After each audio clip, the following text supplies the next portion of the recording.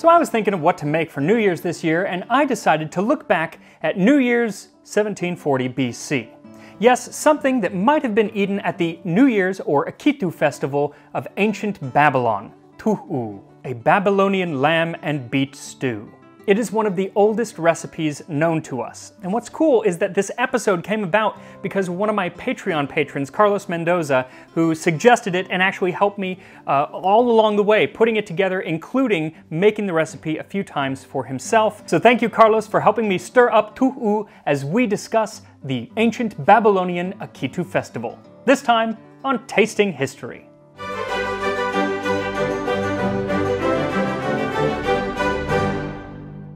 So sometimes I run into a dish that ends in a roadblock, and usually I end up abandoning it. Either I can't find any good history about it, or a good recipe, or the translation, I don't have a translation, all sorts of reasons. And this one was actually about to go the same way, because the translations of it are in conflict with each other, and I found it really, really frustrating. I almost gave up. But then I had the unbelievably good fortune to get to speak with Gojko Barjamovic, who is a leading Assyriologist and linguist at Harvard University. Oh, one second, I just dropped a name. Honestly, the experience was surreal, because rare is it that you find someone who is not only so generous with their time, but also with their knowledge. He walked me through everything about this dish and the translation, and a lot of things about Babylonian culture that were just fantastic that I can't wait to share with you. What is interesting is that I came out of the conversation still thinking, oh, well, there is a lot of ambiguity to this translation. And that's because there are some words that have multiple meanings, and some words we just don't know what they meant. Luckily, there are some wonderful educated guesses, his education, not mine, that will allow us to make an excellent stew. But, just a caveat, this is not the definitive Tuh'u recipe. There are several other versions out there, and they're all perfectly valid. Mine is no more right or wrong than any of theirs. In fact, mine may be slightly more wrong than some of those, but we'll discuss that later, and I think it'll actually make for another good episode in the future. Anyway, thank you to Gojko Barjamovic and his colleagues for all of the work that they have done on this most ancient of recipes. Tuh'u. Lamb leg meat is used. Prepare water, add fat, sear. Add in salt, beer, onion, arugula, cilantro, smidu, cumin, and beets. Put the ingredients in the cooking vessel and add crushed leek and garlic. Sprinkle the cooked mixture with coriander on top. Add suhutinnu and fresh cilantro. So there are two words, smidu and suhutinnu, that we do not have definite translations for. But in the ingredient list that I'll give you later, we have the possible variants. But if you want to choose something different, kind of akin to them, or leave them out altogether, that's perfectly acceptable. Another really interesting note about the translation is that there are words in it that are not unlike their modern counterpart. So our word cumin in Akkadian is kamunum, pretty close for basically being a 4,000-year-old game of telephone. So for this recipe, you will need 1 pound leg of lamb chopped into bite-sized pieces. Now if you are making this stew for 100 people and you're using an entire leg of lamb, I would go ahead and throw in the bone as well. Carlos actually used the bone and said it added some nice flavors, but if you don't have a lamb bone, just go ahead and use lamb leg pieces. 3 to 4 tablespoons of oil or rendered fat. So you could use the rendered fat from the lamb, or any other kind of rendered fat is fine, or oil. They would have used sesame, untoasted sesame oil, or olive oil. They didn't grow olives in the region, but very nearby they would have had olive oil, so it could have been imported. 1½ teaspoons sea salt, 2 cups of water. You might need more, you might need less, we'll get to it later. 12 ounces of beer. So here's where the recipe isn't as close historically as I might like, and that's because I'm using modern beers. I don't have any Babylonian beer, but I could, and so for a future episode I want to make that. In the Hymn to Ninkasi, there is a description of how to make beer from that time period. And Gojko has tried that beer, and some people say it's sour, some people say there's a little sweetness into it, but if you don't have it, he says to use German Weissbier and a sour beer combination, so that is what I am doing. 1 large onion, chopped, 2 cups of arugula, chopped, 3/4 cup cilantro, chopped, 2 teaspoons of cumin seeds, crushed, 2 large beets, or about 4 cups, chopped. Now they're not entirely sure, but the word Tuh'u, the name of the recipe, possibly means red beets, or refers to red beets. So I'm using red beets, but they would have had red and gold, so go with whichever one you want. Some people like one over the other, and both are actually used in the region even to this day. 1 large leek, minced, 3 cloves of garlic, 1 tablespoon dry coriander seeds, and additional chopped cilantro for garnish. And that brings us to the last 2 ingredients that we don't exactly know what they are, the smidu and the suhutinnu. So Goiko and his colleagues kind of narrowed it down though to a few different possibilities, and for the smidu they used Persian shallot and Egyptian leek or kurat for suhutinnu.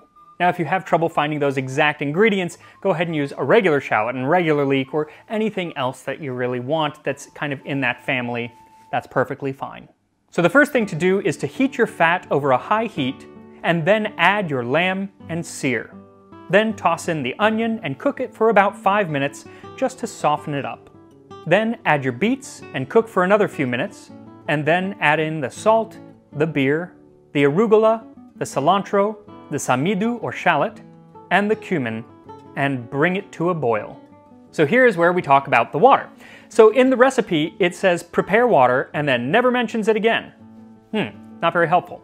It's probably because during the boiling process, liquid evaporates, and so you might need to add some water just to keep things cooking. And also, it's up to you how thick this is going to be. Is it a thick stew or is it more of a broth? It's really up to you. Recipe's not specific, so do whatever you want. So while it boils, take your garlic and grind it in a mortar, and add the leek and mash them together. Then add that to the stew. Lower the heat and let it simmer for about an hour. Now the nice thing about stew is you're not going to really overcook this. It's really up to you how you like it. If you want your beets nice and soft, you may have to go over an hour, but if you like a little bit more bite, then 45 minutes, maybe an hour. It's totally up to you. Have fun with it. So one question I had for Goiko was, when would this dish have been eaten? And there's no definite answer, but it's likely that it wasn't an everyday dish for everyone. See, a lamb at the time cost about 1 shekel of silver. That's 100 loaves of bread, or about the equivalent. So while it's not, only for the royalty, it's also not an everyday dish. It is kind of expensive. So there is a thought that it was served at festivals. Specifically spring festivals, because in another of the recipes on the Yale tablets where this is from, they use an ingredient that is part of the saffron plant that was only taken during the spring and eaten fresh. So kind of narrows it down. It's not that far of a leap to then think that maybe this was served at the Akitu festival, which was the Babylonian New Year, which they celebrated in spring, end of March, early April. It was a movable feast, as you will. But since our New Year is now, I decided to make the correlation because I don't think that there are any Babylonians around to get mad at me. I hope. Now, most of what we know about the Akitu festival actually comes from about 1,000 years after these recipes were written, or stamped, wedged, cuneiformed, whatever the verb is for making cuneiform onto clay tablets. But we can see over the next 1,000 years after that the festival didn't change all that much, so we can infer that many of the things would have been the same even when our tablets were written. Essentially, it celebrated the spring equinox, reaffirmed kingship, and was dedicated to the prime god Marduk's victory over the goddess of the primordial sea and the mother of dragons, Tiamat. It lasted over a week, and while the king and the high priest were the main players during it, it was really open to everyone, from the bottom of the barrel to the top of the rung. It kicked off with the Sheshkalu, or the high priest of Marduk's temple, called Esangil, imploring Marduk and praying to him for protection over the city of Babylon for another year. And seeing as Marduk lived in Babylon, I'm guessing he was likely to comply with the request.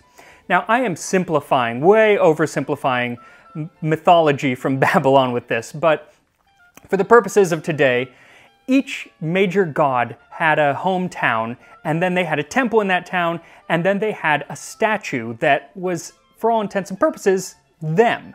So when I say Marduk went here and Marduk did this, I'm talking about the statue, okay?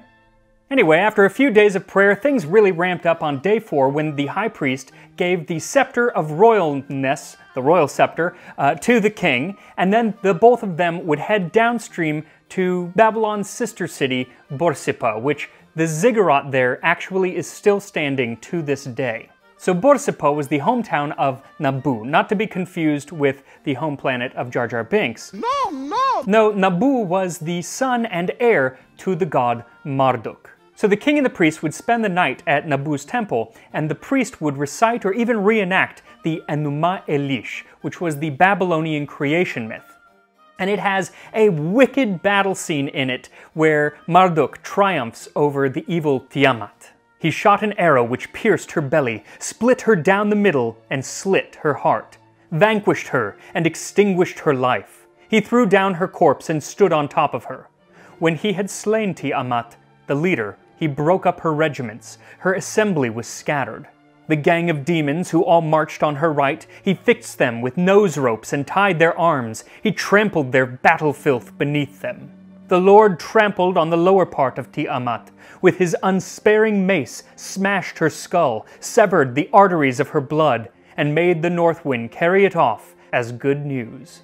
Then he uses her body parts to create the world around us, including her rib cage to hold up the heavens, and her weeping eyes to water the Tigris and Euphrates rivers. Brutal. The next morning, with the statue of Nabu in tow, they would schlep back up to Babylon and leave Nabu at the Urash Gate. Now, we don't exactly know what the Urash Gate looked like, but I can only imagine it's somewhat like the Great Ishtar Gate, which is now at the Pergamon Museum in Berlin. And if you ever get a chance to go to Berlin, go see the Ishtar Gate. It is absolutely amazing. So while the statue of Nabu had a slumber party at the Urash Gate, the king headed back to the Esangil where Marduk was waiting for him. And this is my favorite part of the ceremony. The great king of Babylon would humble himself, laying down his weapons and all of his kingly regalia, namely that scepter and his crown. And then the high priest would take him by the ear and yank him to his knees, and then give him one hard accusatory slap across the face. Now this couldn't be a little namby-pamby slap. It had to be hard because the king had to tear up.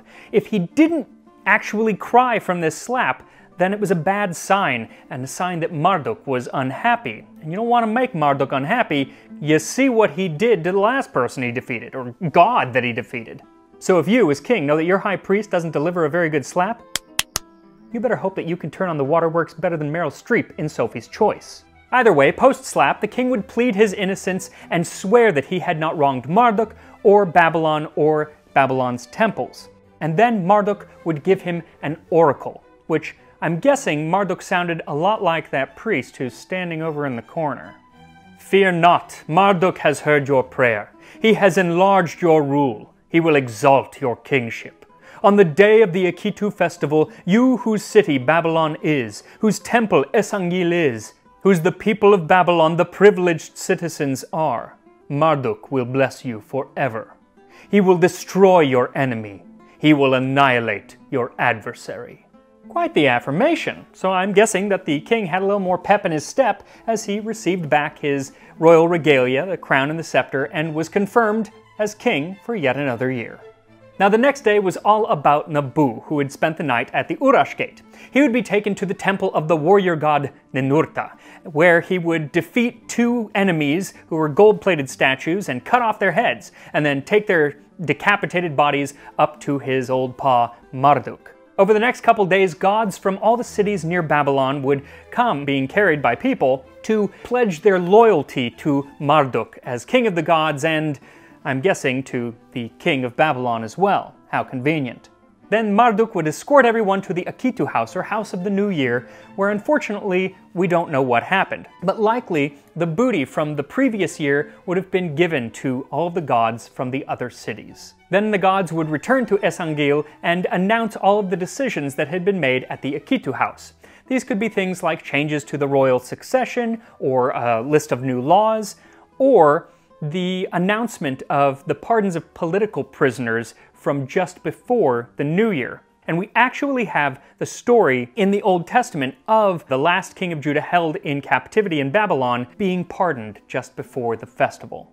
And it came to pass in the 37th year of the captivity of Jehoiachin king of Judah, in the 12th month of the 7th and 20th day of the month, that Evil-Merodach king of Babylon, in the year that he began to reign, did lift up the head of Jehoiachin king of Judah out of prison. Now, if I'm a Babylonian king, I'm going to be rather peeved that I am being remembered as Evil-Merodach when they call me Amil-Marduk. See, there was a typo at some point in the Old Testament, and it just got handed down for the last few thousand years. Doesn't that suck? But I guess better to be remembered by the wrong name than not remembered at all.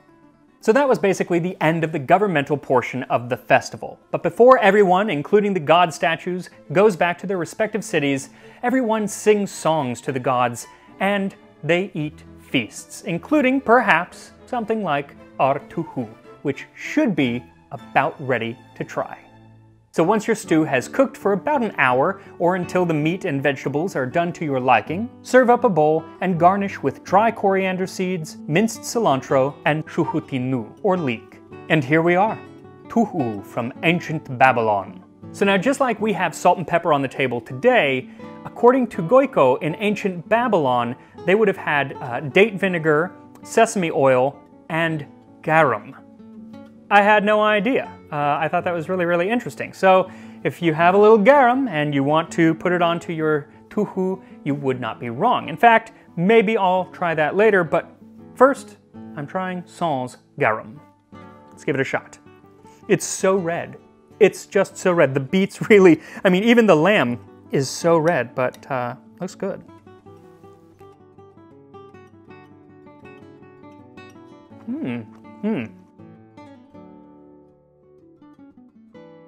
Cooked to perfection. So the beets are actually fairly soft. I thought they would be more firm, but they do have a little bite to them, but they're fairly soft, as is the lamb. But there's this wonderful crunch from the added coriander seeds. It adds a really interesting and wonderful texture. And then the flavor, of course, of the coriander really pops out, and every once in a while, the cumin as well. It really just kind of shoots through all of the other flavors. It's really complex. It's kind of awesome to think that after 4,000 years, or rather 4,000 years ago, they were making cuisine that was this complex. I need a thesaurus, but it's really fantastic and something that I could see being served on any table today. So thank you to Gojko Barjamovic and my patron, Carlos Mendoza, for making this episode happen, and I will see you all in the new year on Tasting History.